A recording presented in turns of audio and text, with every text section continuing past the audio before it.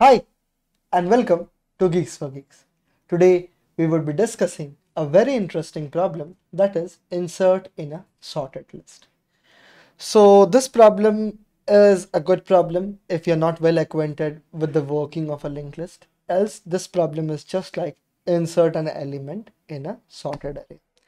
So let's talk about this. So as the name suggests, we need to insert a node in a sorted linked list. Okay, so the very first example, let us discuss about that. The very first example is 25, 36 and 47, and the data to be inserted is none other than 19. So what we really need to do is we need to do something like 19 next is equals to 20. So we can, or if nothing exists, then we need to make this as head and we need to return this. So what we can say is, we can say that if the head value is more than the data given, then we would say make a new head and return that head. So let's just implement this thing and that would make more sense. So we would say that if head is equals to null, okay, equal to null, or heads data is greater than the data given. Okay, so if this thing is solidified, then we already have made a new node with the given data. So we would make this as the head. Okay, so we would say this given data's next would become the head that is given, and then we would return the head. Like we would make a new head and we would return that. Simple case, just handled it explicitly. Now let us move forward and see the next test case. The very next test case is something like 1, 3, 5 and 7. Fair enough. Now what we would do is, let's say the value to be inserted is 6. So first we can go till the point it is less. Okay, we would go till the point that is less. So this would be the pointer, let's say this as current. Okay, now what I want is, I want currents next. Okay, currents next should become 6. Okay, currents next should become, that is given data, and given data's next should become currents next. Okay, so first we would implement this one. Okay, so we would say given data's next is equal to currents next. We have implemented this one. Then we need to do what? Currents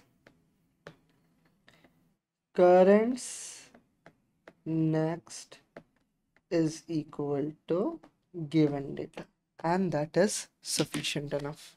So first we would move till the point where the current is pointing less than the given data. Okay, and then we would say, we would first implement this. Why we are implementing this? If we directly implement this, we would lose this. That is why we would say first given data's next is equals to current next, and then we would implement this, and this would be automatically replaced. Now let us implement this. First we design a while loop.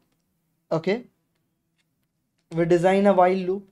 So we would say at this point that node star current is equals to head, and this while loop would be there for what? Till head is not equal to null, while currents next is not equal to null. Like we have the bandwidth to move forward, or and okay, we have the bandwidth to move forward, and currents next dash data is less than the given data.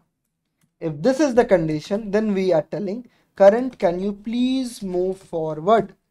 After moving forward, what we really need to do is, we need to do given data's next is equal to currents next, and then currents next is equal to given data. This would be done, and at the end we would return the head because the head is not modified.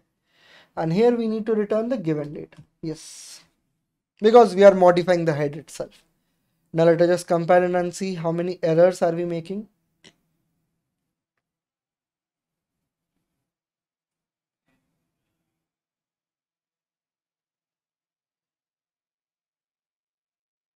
Okay, seems like no error is being made, and this is working perfectly fine. So that's it for today. Just before leaving, just know the time complexity. The best time complexity is when the node is to be inserted in the front. So in the best case scenario, the time complexity would be big of 1. In the worst scenario, you need to insert that node in the last position. So you need to iterate over all of the nodes. So in that scenario, time complexity is big of n. Fair enough. So that's it for today. Thank you and have a nice day.